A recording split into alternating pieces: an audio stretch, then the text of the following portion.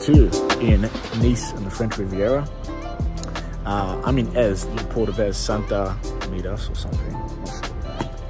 But basically, my friend Georgia, who lives in Nice, works in Monaco, and her boyfriend Chris have graciously invited me to spend a day on their boat, which I was enthralled by. I was like, do you want to go on there? Yes.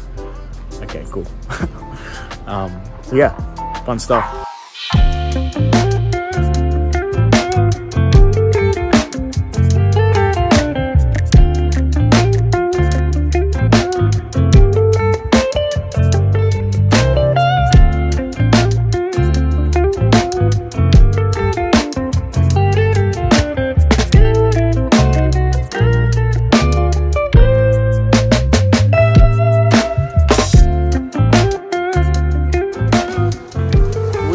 Monaco, and that is the Monte Carlo Casino behind me.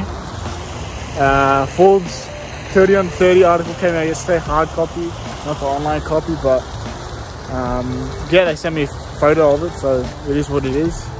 That was really cool to get, really happy about that. An article or two coming out in some Greek, like Aussie, Greek, American newspaper, so that's awesome. But anyway, today we have a business expo here in Monaco. So I'm going to check it out. A friend of mine told me, so I thought why not do some networking, see if there's any startup people here, and what it's like, and why not a bit of a more relaxing, chilled out networking day, because why not, we deserve it. So we'll see how it goes today. Okay, so networking event, went there for a few hours, met some people, asked some questions about potentially setting up e-commerce brokers here. It's possible, but Monaco is still old school in terms of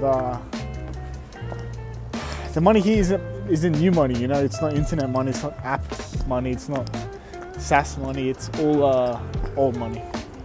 So their policies and taxes and all that stuff are pretty old school, so not great for me. I want to talk about the Forbes thing. Yeah, I mean, it's awesome. I'll tell you how I got it, right? So a client of mine knew someone who had got it before. He said, George, why don't you try this out? I go, good question. So I did. So I had to help out putting some sort of an application put together, show them a bit about my business, what it's doing, tell them a bit about myself, and then that was the application, right? So I applied.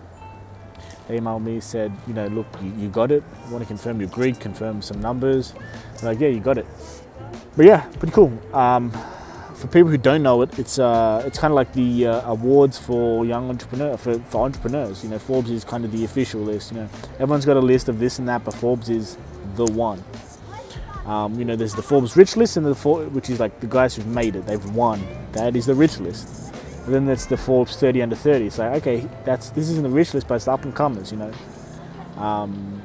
So it's validating. It's super, super, super, super validating. And validation is something that you don't get really as an entrepreneur, because you're going against the grain of what society's telling you to do. You're going against, you know, the hey, go get a degree. You don't get any validation. There's no tests. Like in university, you don't get to do any tests. Like, oh, I am good at this subject. You don't get any pieces of paper saying you were qualified. No, none of that. All you get is money. Maybe, if you work hard enough. So that's the only kind of feedback you get is clients paying and continued success. And if you don't have that continued success, that's it. But this is like the first time I've ever been awarded anything for entrepreneurship, which feels great. It's odd because entrepreneurship for the most part is something that you don't get any validation. You get paid, especially if you're, you know, more of a sales side kind of business, which mine is. Or, you know, your only validation is, hey, I got paid this month or this quarter.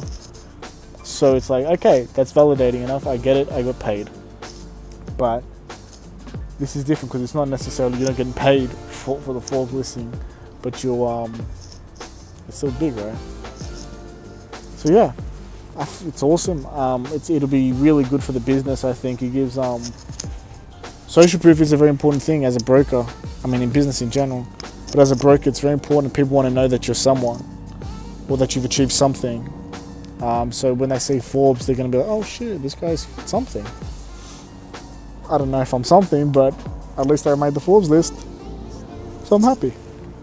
But yeah, no, I'm super grateful, and I immediately thought when the lady at Capital GR told me, and Forbes told me, I'm like, damn, that's crazy. Who do I have to thank? I'm like, I feel super grateful just thinking about it. I'm like, okay, well, Jared, Rowan, my mentors, my friends who stuck by me during all the hard times.